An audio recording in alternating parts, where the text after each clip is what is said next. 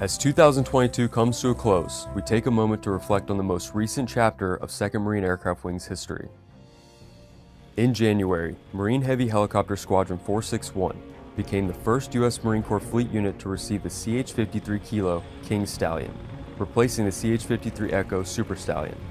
Since then, the King Stallion reached initial operational capability and deployed for its first training exercise, further modernizing Marine heavy lift capabilities. From February to April, 2nd MAW deployed to Norway for Exercise Cold Response 2022, a biannual NATO exercise, where 2nd MAW trained alongside 27 NATO allies and partners.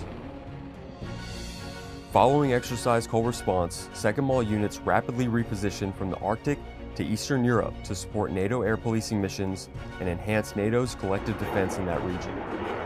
2nd MAW units deployed in support of Marine Expeditionary units, to include the 22nd MAW, which deployed to the Baltic region for Exercise Baltops 22.